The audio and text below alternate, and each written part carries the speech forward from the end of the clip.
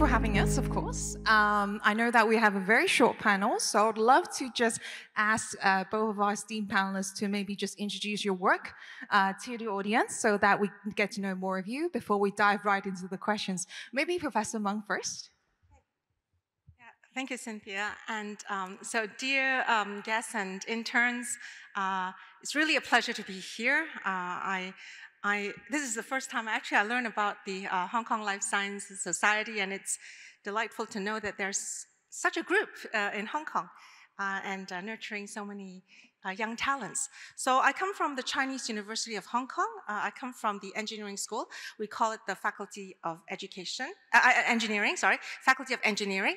And actually recently we've been working with the Faculty of Education on AI education. And you might have seen in the news last week that one of the first, I should say it's the first pre-tertiary AI curriculum that we have written for Hong Kong secondary schools since 2019.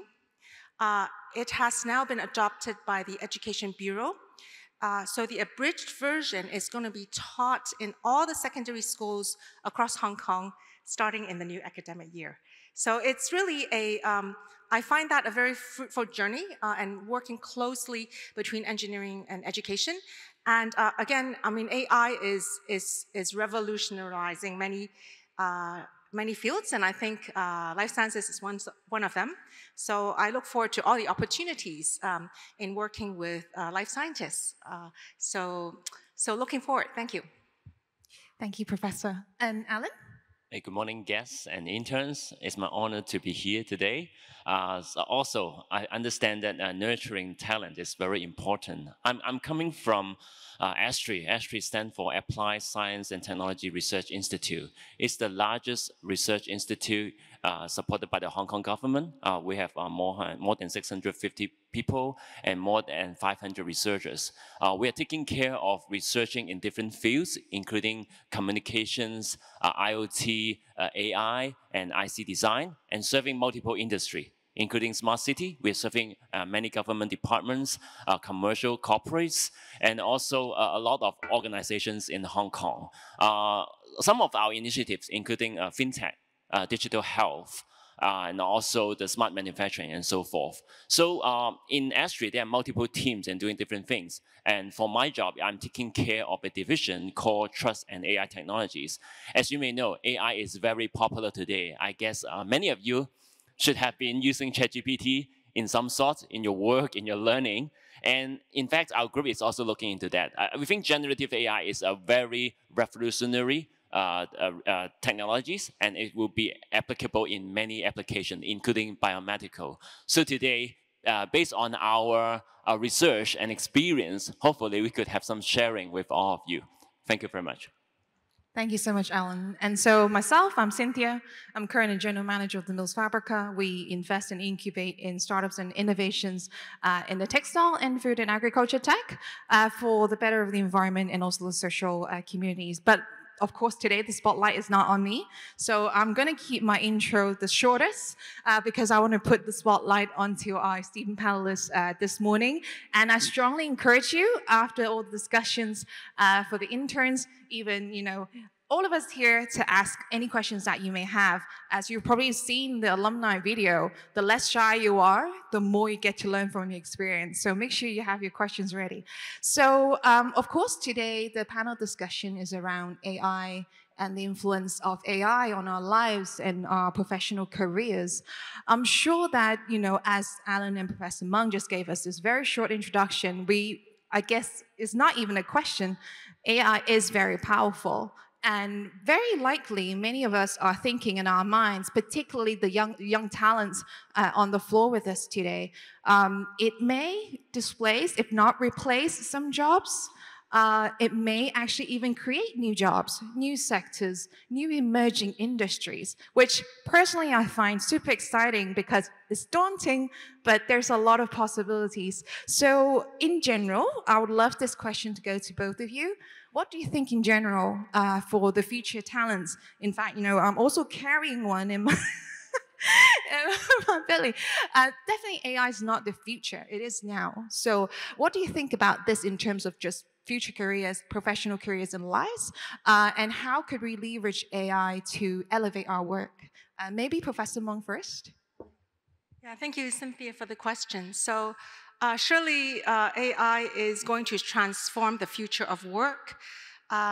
So for example, there's a recent report that came out from Goldman Sachs, and it did a study.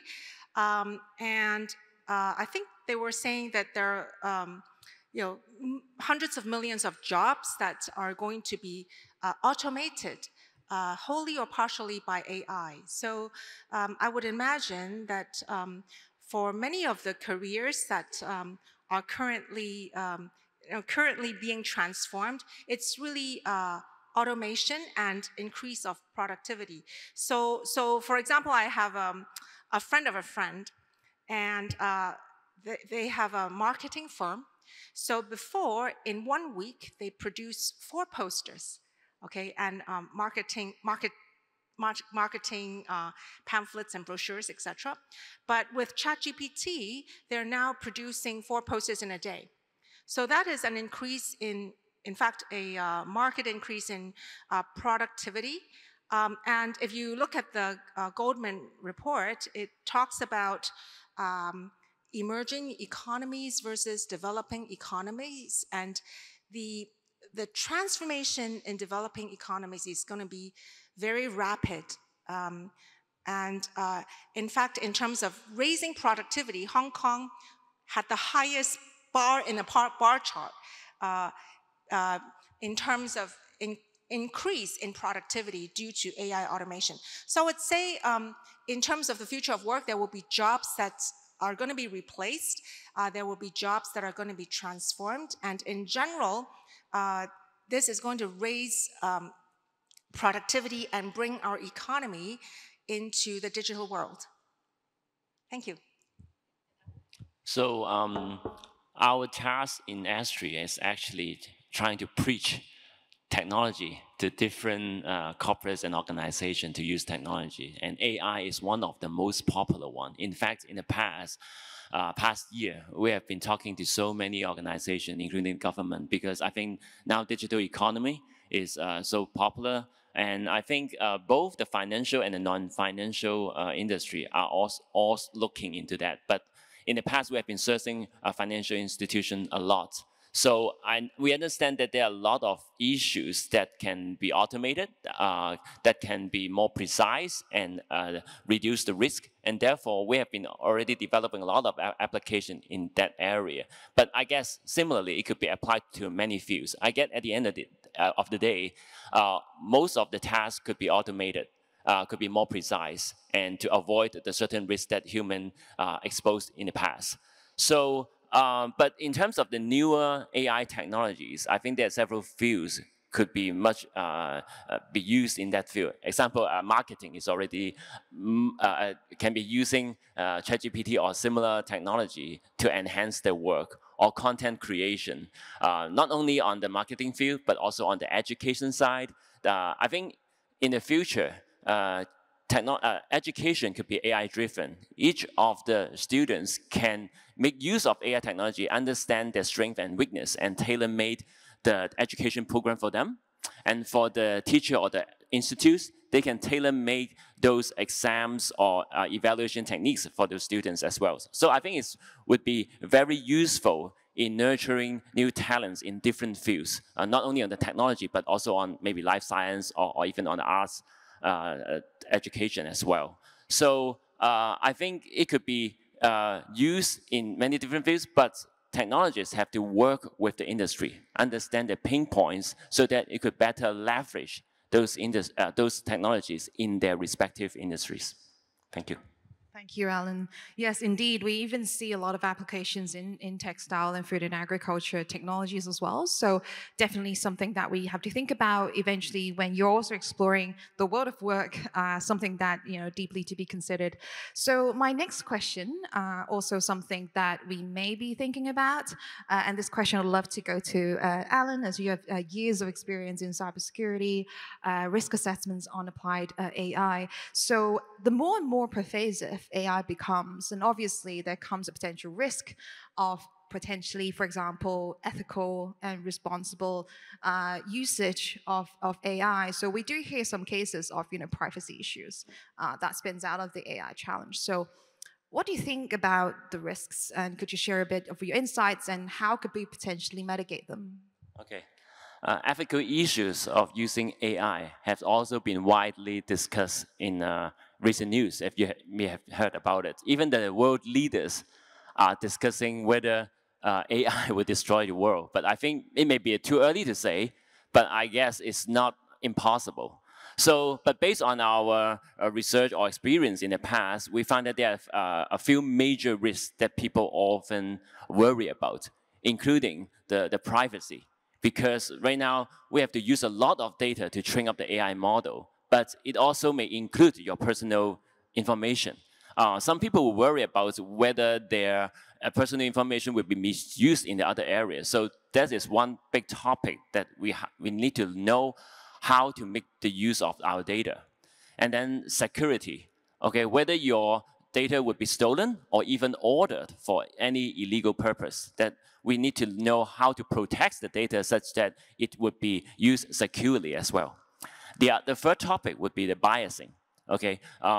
Since AI would be used to make certain decisions and even some important decision, no matter in financial or non-financial ways, whether it would discriminate certain groups by putting a wrong decision on their financial investment or other purposes, okay? And also the transparency. How do you come up with that decision? What data or decision path that the AI model have been used? You probably would also know about. Otherwise, it may generate some wrong result as well. So privacy, security, biasing, and transparency are the four most discussed topics on the AI risk. And then how to manage or manage the use of AI, how to protect the AI, how to develop the strategy such that make the best use of AI would be beneficial to humans. Not only displacing the job would be a worry, but how to make the best use such that it would be beneficial to all the owners of the data and to the company or to the society is also something we need to care about. And therefore, many countries and areas, including Hong Kong, has published some ethical guidelines in using AI. I've been a technical advisor for the PCPD, and they have been publishing ethical guidelines for implementing of AI, and there are several principles and practical use of these guidelines in their booklets. I suggest that people or companies who will be using AI or developing AI should have studied this guideline as well. It would be beneficial. But I think right now, there are still not many countries having regulations on the AI yet, because AI have been advancing so fast, and many countries is also chasing the development of AI such that they could maybe making some regulation to protect people on using AI as well. I think we should keep an eye on that. So countries or different organizations who will be interested in using AI in the future should pay attention to this guideline as well. Thank you.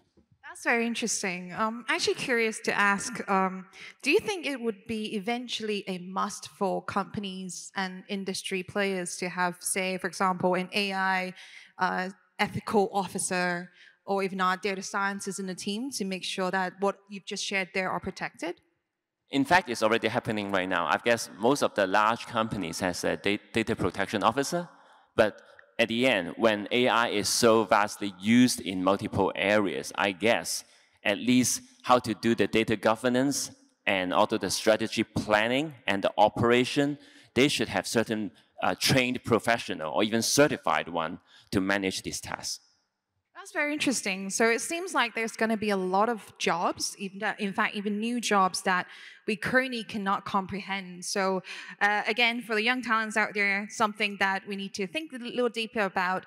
There could be just jobs and titles out there that we just cannot see right now, but things, with your exposure, perhaps something you could drive with your passion and your determination. So my third question would go to Professor Meng. So yes, we have heard it all that AI is extremely powerful. So so powerful that obviously we need to be a little bit more prepared for what's to come. So how can we better prepare ourselves, and how could we leverage to the best of its optimized use so that we could balance of course, maybe the things and the challenges that Alan's just raised, but use it to the max, and how we could leverage the best of the AI world. Thank you, Cynthia. That's a big question. I would say that for sure, I mean, as I said in my introduction, I think AI literacy for a whole populace is important. So what does AI literacy mean? If you think about it, it's important for us all to have the knowledge, to have the understanding, and to have the skills, and most importantly, to know the values in using AI.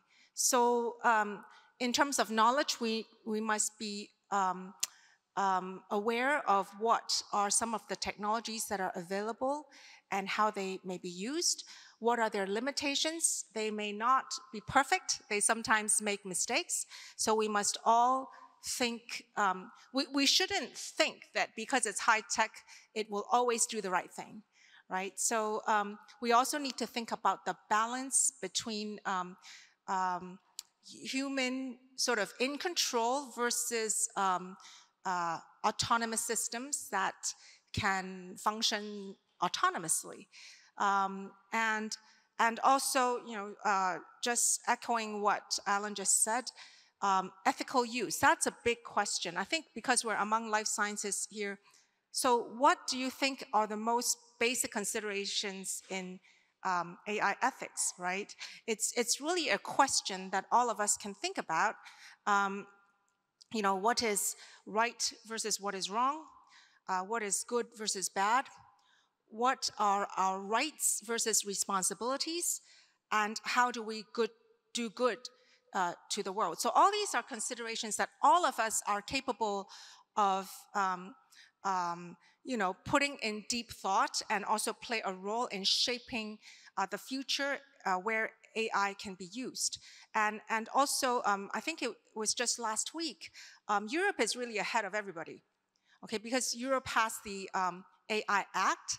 Okay, so Europe passed the AI Act. It's going to regulate, it's going to ban, for example, the use of biometrics in public places, right? So that people can't steal your fingerprint or your face ID. So we're all protected.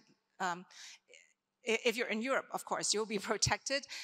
It's going to, for example, restrict AI-generated content. We talk about Gen AI being able to generate pictures like in Midjourney, Stable Diffusion, or generate music, generate speech.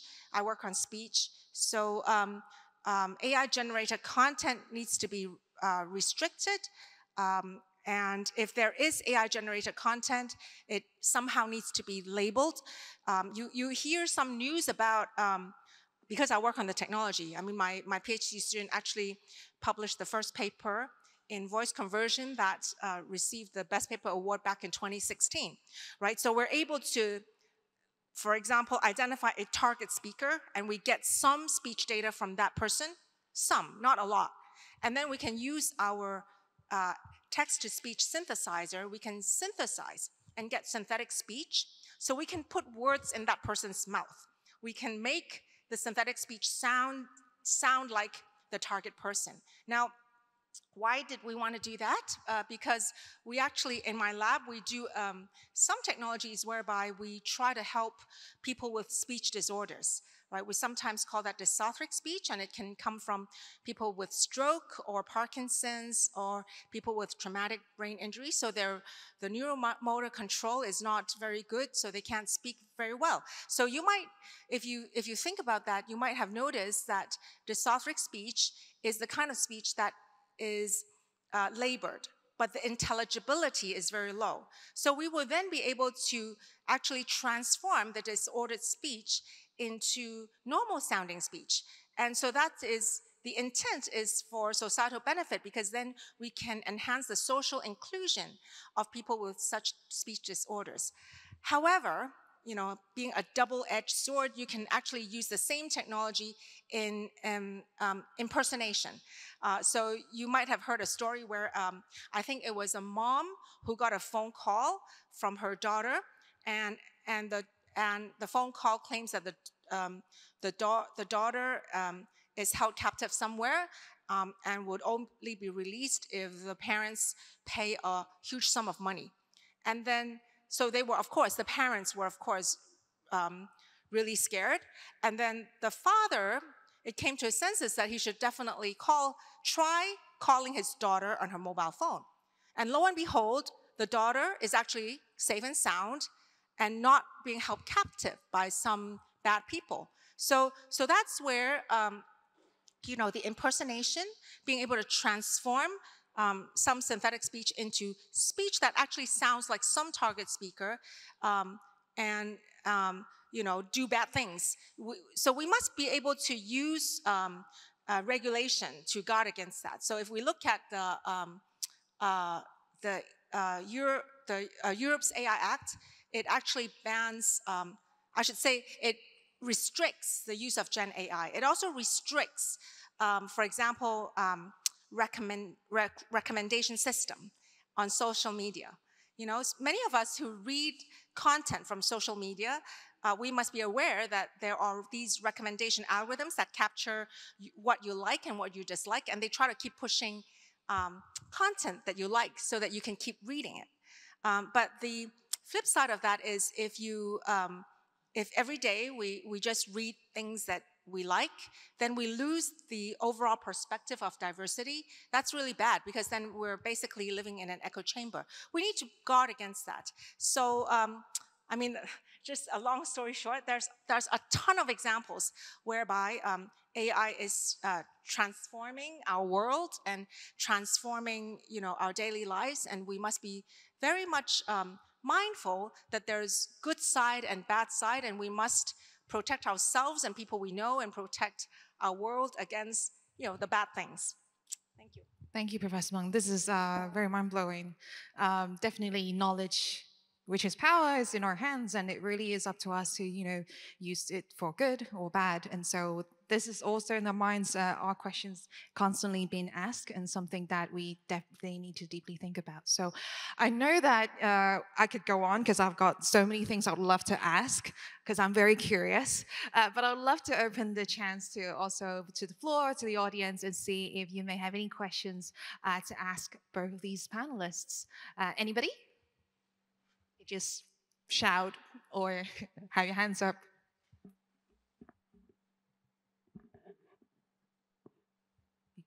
Okay, gentleman at the back, please. First of all, thank you for the very informative and inspiring panel discussion. So just now, Professor Meng talked about some regulations and like the boundaries for using, for example, generative AI like ChatGPT. I would like to know what sort of regulatory standards should, for example, governments or scholars or specifically the developers for the generative AI to adopt for like the better usage of generative AI. And another question would be, for example, just now you mentioned Twitter, like Elon Musk, he actually canceled the hate speech censorship or like filtering for the Twitter. Are you a supporter of this, or do you think that in general social media shouldn't have censorship or filtering? Okay. Thank you for the question. So, first of all, I want to share that one of my PhD students is actually conducting research in the area of toxic language. Okay, so there's a spectrum of toxicity in language and for that matter, really content. So for example, if you think about language, so the mildest form of toxicity would be impoliteness. Okay, so and then the most extreme form of toxicity is where it's threatening you. Okay, if you think about speaking of these ChatGPT, if you think about it, it actually can do a lot of harm. So we were collecting data and we looked at toxicity in generated responses through chatting. So think about the following. If someone type into ChatGPT and ask, so we did actually have an example like this, okay? Is death the solution to all problems? Someone type this in, okay? And imagine the context where the ChatGPT will respond and say, brave and smart people often choose this route. Now, depending on who is on the receiving end, this response can actually be quite harmful, right? So that's where something like generative AI in generating language as it is chatting with a user actually can potentially lead the user to an extremely undesirable state, right? I mean, what comes to mind is, for example, the movie Her. I don't know if we have many young people here. Maybe the movie Her was, I think it came out several years ago, but it talks about a man that fell in love with his computer because the operating system is like a chatbot, right? So I think toxicity in language that is just wide open, being generated as we speak in all shapes and forms must be regulated because it can potentially do harm. Another thing is if you look at, for example, the mechanisms inside ChatGPT, there are 3 key steps and they all work towards using machine learning algorithms that work towards generating language that is engaging, right? You'd like to actually keep talking to it. And the language is very eloquent, I should say, right? It can be actually spieling out nonsense, but the language is so eloquent, it sounds very convincing. So that is actually, and I must also say in all those 3 steps, none of those steps actually tries to ensure that the content is true or factual, right? So therefore, there is this word called hallucination, and ChatGPT oftentimes hallucinate, but you may not notice it because it's so eloquent, right? So one of the research projects in my lab, which is an InnoCenter on AI, which is named Center for Perceptual and Interactive Intelligence. It's situated in the Science Park. So one of our projects is to try to inject some triangulation in the algorithm that enhances the truthfulness in a chatting robot, in something like a ChatGPT, right? In our own, what we call, in our own large language models. So we try to actually, before we produce the response, during the generative algorithm, we have various checks across a variety of sources that come out from information retrieval, and we try to look for the commonality across different sources, and in doing so, we try to uphold the truthfulness of the generated response. So I hope those 2 lines of work can partially address your question. Thank you for the question. Alan, like to make a response? I will compliment a little bit. I think Professor Meng is the expert in the NLP area. I wouldn't want to like boast anything that we are doing, but we are actually serving many chatbots to local companies as well. We are not using the largest language model as ChatGPT because, for one, it may provide wrong answers, and the other is very expensive to use the models. I think right now Microsoft has been offering the OpenAI service, but still, every transaction, the token counts. So what we are doing in the past is actually we are building on a smaller model and train with their domain-specific knowledge. For example, on the financial side or on the government, certain departments' local requirements. This will guarantee that on the responses will be relatively true on the question being asked, and also it takes less computing resources to operate. And one most important thing, right now when you use ChatGPT, I think to some sort, when you ask question, it's disclosing some of your privacy information, even though they sort of guarantee that they won't use for training, but no one knows. Okay, so whenever you're putting information to ChatGPT, somehow your information is disclosed. And therefore, when we are working on corporate developing a chatbot, we make sure they're operating on premises so that all the information stay inside and all the secure information won't be leaked. And that's what we are trying to help the local communities.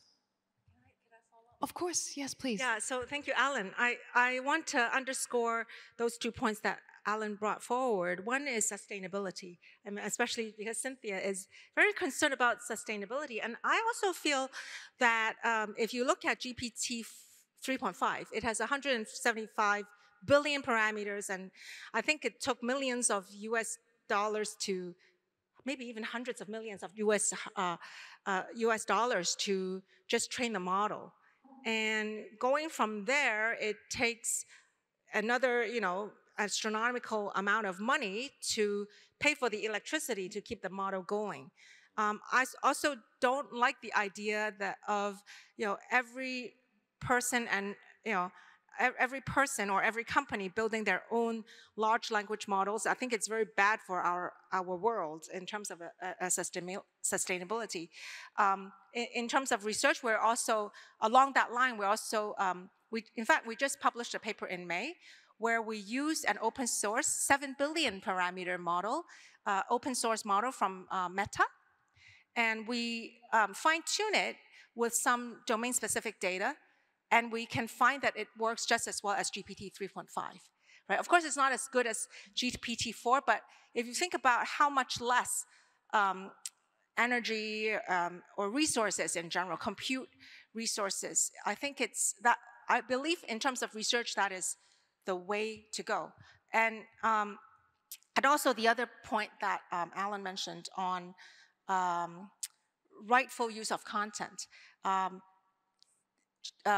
GPT is trained on a huge amount of data on the internet, some of which has copyright. You look at Midjourney, right, or other image generation data. If they train on copyrighted content, they will generally produce copyrighted content, and so that actually is a violation of copyright. So if we look at the EU AI Act, the AI Act actually also regulates that. So the generative models need to train on appropriately, well, I should say, it must not violate copyright. It must train on content that is public and it's free for use, but not other protected content. And again, since we're amongst young students here, if you have a thesis or if you have a paper, do not upload it into ChatGPT and ask ChatGPT to help you polish it, because once you do that, it's no longer your paper and it's no longer your thesis, right? If you look at, I think you might have noticed, I think several months ago, Samsung engineers, they uploaded their code to ChatGPT to try to get it debugged, and also uploaded some meeting minutes. All these are trade secrets. So therefore, there's a leakage of trade secret content. And these are things that you must be watchful about. So I keep asking my students, don't upload your thesis. You can try to use Alan's system and polish your thesis and make the English sound better, but don't use ChatGPT. Otherwise, someone else in some part of the world may use the same prompt, and then they can retrieve your content. So it's no longer yours, okay? Thank you so much. So I did see some circular motions at the back asking me to wrap up. I'm sure that there will be some questions later, but we'll be staying for lunch. So please do grab us if you have any other questions that you'd like to ask.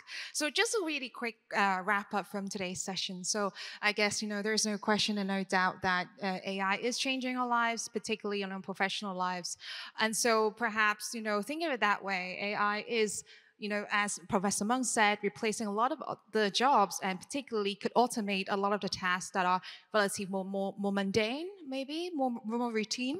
And that leaves us plenty of time for other things that requires more creativity, more things that are more complex that a human brain could definitely process, especially on the right and wrong and good and bad perspective. And of course, on the ethical side of things, remember some keywords from Alan. So on the transparency, on the data protection, on privacy, and if not, things that really think of it from a more humanly distinctive way. What can AI not replace is really our human ethics. And of course, not only that, is also your passion. So how would you want to lead your professional lives? It is still in your own hands. And how could you leverage AI to elevate your work is always something that we could all think about. So thank you so much. I'd love to have your help, to have a round of applause and thank Professor Meng and Alan for this morning's session. Thank you so much.